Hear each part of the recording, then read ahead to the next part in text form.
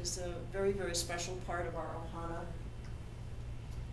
We serve wounded warriors. This is Matt Prophet, below knee amputee. This gentleman, this is Lonnie Moore. He actually is an above knee amputee. We've brought them into Rochester, enjoyed paddling on Arundecoit Bay.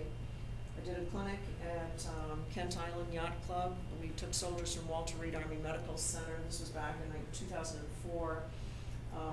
People, even before they get prosthetic limbs, we were able to set them up with a modified paddle.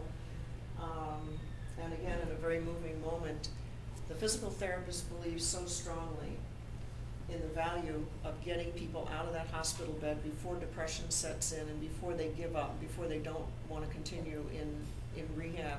And some of them actually, as you may have read, a lot of them have suicidal thoughts, because when you're a young man and you wake up and you're losing a limb or multiple limbs, you ponder what life holds for you. So in one case, the physical therapist brought to us a man who still had stitches in his residual limb. He had lost a leg.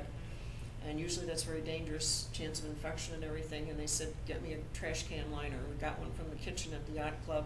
We put a trash can liner over a residual limb, tucked it up in his belt and his waistband, put him out on the water, and he was in the boat with people, other wounded warriors at other stages of therapy. And again, that Cape Ability, a turning point in his life, that he found out, I can do this.